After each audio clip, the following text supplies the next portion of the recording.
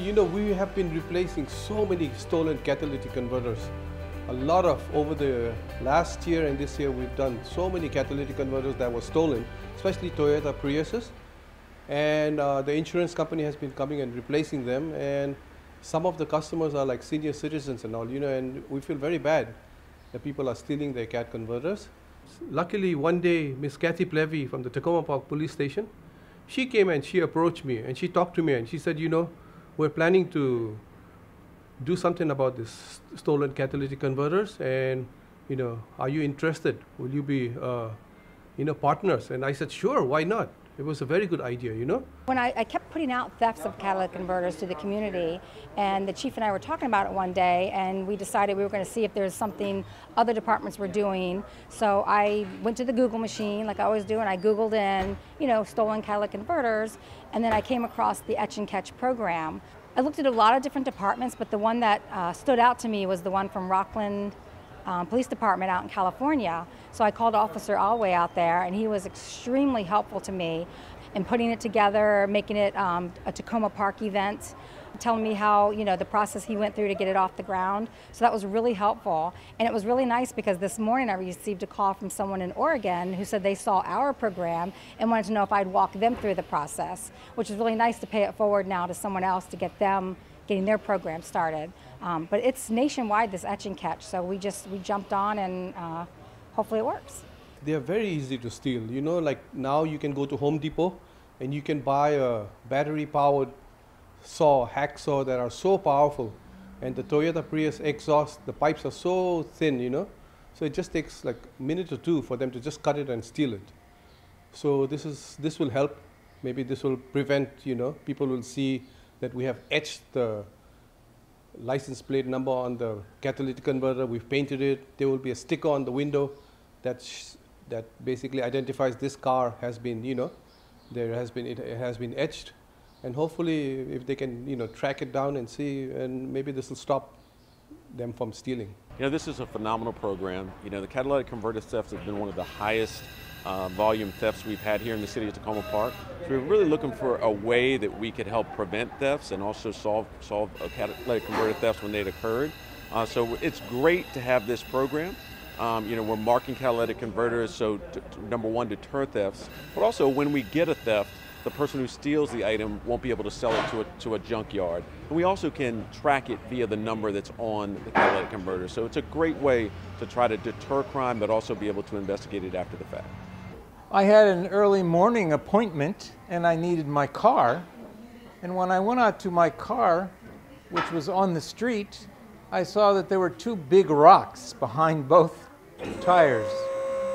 And I thought it was strange, and I got a funny feeling inside that something is wrong. So when I tried to start it, it was a horrible noise. It sounded like a 747 aircraft with no windows. And I turned it off immediately. And I went and borrowed a friend's car to go to my appointment. And I came back and I realized that there were rocks in front of both front wheels, and I got very suspicious, and I called the Takoma Park Police. And they came up and we had a nice conversation, and I called my mechanic here and he said, "Michael, I will tell you, your catalytic converter was stolen." So I got a whole education on that. But I felt violated, that part of my car was stolen. And I also felt very creepy because I realized when I thought about it, when Dolly told me that I was the 4th or 5th victim in my neighborhood, that someone has been going through my neighborhood at night, checking out the cars. So I felt double violated and very uncomfortable with it. But the police department was very good. I appreciated it. And I felt very inconvenienced because I had to call my insurance company. The insurance paid for everything. I was very grateful, but I didn't have a car for a week. So I felt violated, I was inconvenienced, and I was angry. And I shouldn't be laughing, but I was angry. The theft of catalytic converters is a nationwide problem that people are having, getting their catalytic converters stolen. And a problem we're also seeing is once they're stolen, if we recover any, there's no way to track it because there's no identifying number on the catalytic converter. So what we're doing is we're having Dooley, who went into partnership with us on this crime prevention, we're having him etch in the tag number of the vehicle along with spray painting it with some high heat spray paint, and then putting a yellow sticker in the back window so that we have 3 or 4 different deterrents going on at the same time. You know, you see the sticker, maybe you won't steal it. You see the spray paint, maybe you won't steal it, or you see the etching. And also, if you do happen to steal it anyway and try to sell it, we're hoping the person that was going to buy it sees the markings and is like, no, I'm not touching that. But also, if we get them back now and we find them, we can now get them back to the owner that they came from.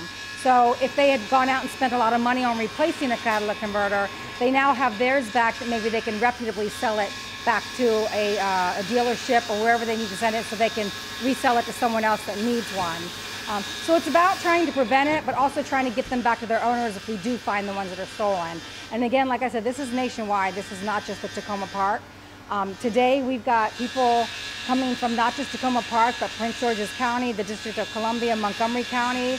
The more the merrier. We want to get as many etched as we can so we can let the thieves know we're doing our part, and hopefully they'll move on somewhere far away.